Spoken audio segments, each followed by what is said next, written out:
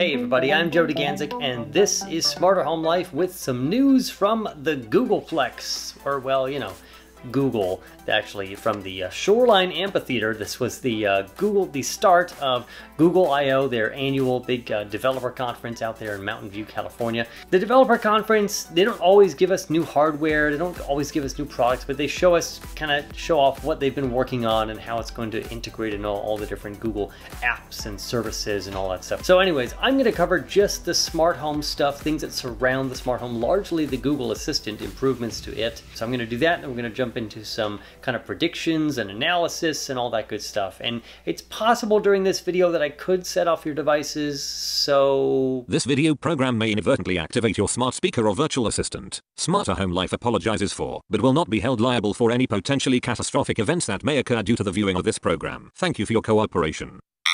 One of the first things that they mentioned was AI, artificial intelligence. They talked about this last year as if it was new, which it really has not been.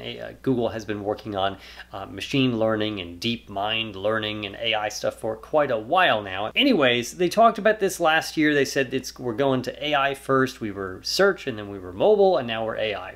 So you've seen a lot of this kind of permeate the various Google services over the past couple of years, really. And of course, an assistant really isn't an assistant if it can't have some kind of artificial intelligence, or if it at least can't follow some instructions and figure out kind of what you want to do. As of today, although a little while ago I checked and still not available, six brand new voices available for the Google Assistant. That would be on your phone. You generally have to switch one setting, and it kind of switches all of them. You can't change it per device. So whatever account that you have for Google, as long as all those different things are logged into it, you change the one voice and it's going to change it everywhere. So 6 brand new ones in addition to the 2 that were already there. The original female voice, apparently named Holly, or codenamed Holly, whoever she was, spent a long time in a studio and recording a lot of samples and so forth. So 6 brand new ones. They talked about WaveNet, this system they developed through Google's Deep Mind from a couple years ago. It helps them synthesize new voices, have the actors spend less time in the studio, and have it, really work on speech and how we actually speak. And this is in many different languages, not just English, of course. This has to work and be customizable across the world. Even John Legend, the singer-songwriter, John Legend's voice will be available in certain responses, they call it contexts, on the Assistant later this year. But as of today, maybe sometime today or tomorrow, 6 brand new voices coming out. Stats, 500 million devices support the Google Assistant, 40 car brands, 5,000 connected or smart home devices. That's really important. That's kind of what I'm talking about. By the end of the year, the Google Assistant will be in 30 languages and 80 countries. So Google is really pushing ahead, and I think they're doing a good job of kind of getting out there and kind of coming up to parity with Alexa and the Echo. So now the other thing is talking to this thing really on both platforms, but focusing on Google. They both are at war, you know what I mean? They're both going to improve. I think Google's experience with AI and speech and voice processing, they're ultimately going to win the race. I think they already do win the race, but Amazon's got more devices out there. So making the Assistant more comfortable, more natural to talk to, especially in the smart home, but even beyond that, when you're trying to rush out the door and you need to get your commute information and turn off the lights, maybe make sure certain things are shut down, check on the kids, and just whatever you've got to do, it's natural to want to just say a whole bunch of things at once, and the assistants generally aren't good at doing that. The only thing that Google's been able to do recently is there's an and feature. So you can take one whole command and then take a whole nother command and put an and between them. And I would do a demo, but the last time I tried it, it failed, so I'm just not going to say that. But you have to generally say, like, turn off the lights and then do this thing and put an and between them. They're adjusting that now so that you can do some more functionality. The first feature is continued conversations. This is similar to what Amazon introduced a number of months ago, where you can pause, you can say to the assistant, okay, Google, and I want you to do this, And then if you pause for a little while, maybe a few seconds, 5-10 seconds, you can follow up with something. It's going to continue listening to you as if you were supposed to make another statement. It'll kind of wait for you, and you don't have to say, okay, search engine, again. And that's really helpful because that's how we talk. We say something and, oh, we forgot this other thing. So, turn on the lights and, set the movie time and, oh, I forgot, turn on the popcorn maker, right? That was kind of the demo that they used. But that makes sense, and you can do that spacing it apart. The other thing that they introduced, which is also helpful in the smarter home, as I like to call it, is being able to group things together. So not just saying, turn off these lights and set the air conditioning to 75, but turn on the kitchen and living room lights. That takes, they explained the entire part about breaking that sentence apart, taking the context, understanding that you want to turn on this light and that light, or this room of lights and this other room of lights, or again, set both thermostats to 75. That means that you can talk more naturally. That's really the goal of this. And I think combined with being able to pause, make multiple statements saying, okay, search engine, turn off the kitchen and the living room lights. You don't have to say turn off the kitchen lights and turn off the living room lights. You can just group them together. Being able to speak more naturally to these assistants, and specifically to the Google Assistant, I think is a total win. And we're going to see that feature most likely be enhanced in the coming weeks as they introduce it, that it's probably going to work for more than just the smart home. And they had some other demos with sports scores and other statistics. So they moved on to assistant displays. We heard about this, we saw them at CES. I actually didn't get to see them in person because I was kind of stuck at the booth representing Linky Smart Technology. Anyways, on sale, we got a date, on sale in July. These are basically the Google Assistant version of the Amazon Echo Show. And they're from JBL, from Lenovo, and from LG. Again, it's a smart speaker. It happens to have a display on it. It's a touch screen usually. It'll give you context. You can watch movies, TV shows, get recipes. It'll give you cooking information, all the things that you can think about what a display and having actual visual information come back. They go on sale in July. I think they're going to be priced between about $150 and $250. We've heard rumors that Google is actually working on their own, branded product. We didn't see that come out today. No hints, no nothing. Assistant on phones, I thought this was also just relevant just a little bit, where if you use the Assistant on the Google Assistant app, and you call up something saying, hey, set the temperature to 75 or something, that's what they demoed, they will try to bring in the actual controls right into the Assistant screen after you've called it up. Again, hey, set it to 75. Oh, maybe I meant to actually have it, be a little bit cooler or a little bit warmer. So that means instead of going to hunt for the app or make another voice command, you'll be able to literally just make that change right there in the Assistant app. That's pretty cool. Again, small improvements are going to help, and they are definitely working through this. So that's, they didn't actually give the date on when that's available. The other things, like I talked about, the continued conversations and the multiple actions, the phrasing is going to roll out over the next few weeks. Google Duplex. I just want to touch on this. I have a problem with this. This is literal robocalls. So the example that they gave, and they did a demo, which if this is true, it's pretty amazing, but kind of creepy. If you're too busy, like say, again, say you're at home, you're too busy, number one, you have to really be all in on Google. You've got to have your account, your contacts synced.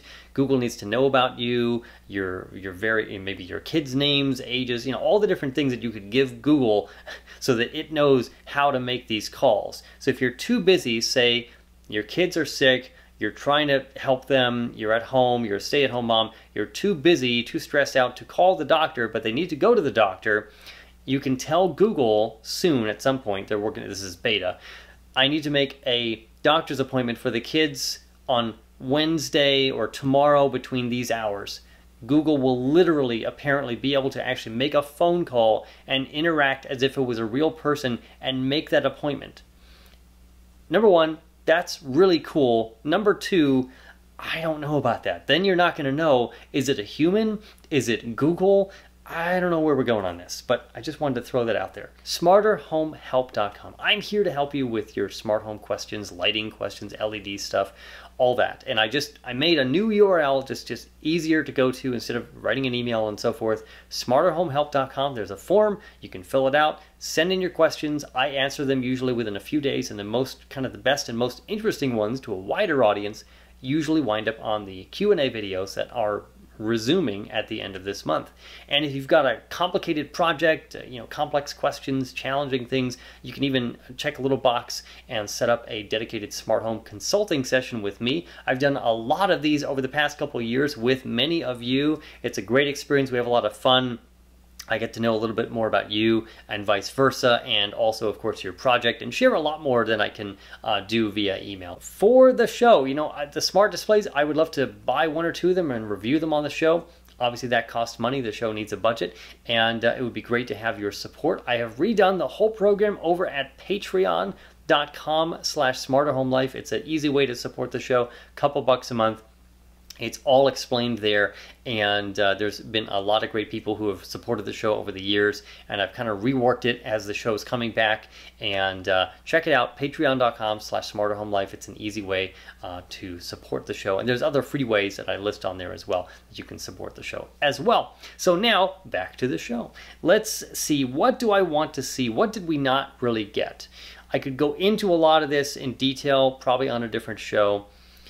A smart home hub from Google, because the fact is the smart speakers do not include the radios like Z-Wave and Zigbee and all those technical terms to communicate with sensors, to actually have proactive home automation. Say, there's a motion sensor and you need to be notified of it, or all the lights need to flash red. There's no way to do that with the current hardware, the current smart speakers that Google has. And if they really want to be all in and maybe add AI to the smart home, they're going to have to add some control. They're going to have to kind of have their own hardware to control all these things, and not just a speaker that happens to connect to your smart lights and locks, and other devices through the cloud. It needs to happen in your home. And that helps with privacy and security and the latency, or the speed of which these commands can be sent out. I really feel like that needs to happen. I could be completely wrong, that Google's just going to say, yeah, SmartThings and Wink and those other companies, they've got this thing down. We're just going to work with them closely and make this a better experience. So I would like to see that, but only time will tell. And I probably need to go into a whole different episode on just this topic. Google routines. I mentioned this on the Friday quick tips last Friday. Those are going to be every Friday, by the way, if you haven't checked it out.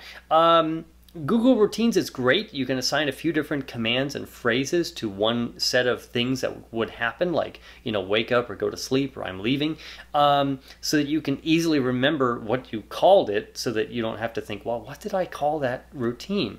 But the routines aren't as customizable because Google just gives us a few different versions, one version of each different thing, 6 of them, but I'd like to make my own, like from scratch, instead of I have to customize good morning to fit something else. I really would like my own thing. So Google, make that happen. I was really surprised we didn't see more of that today. Intercom and voice messaging.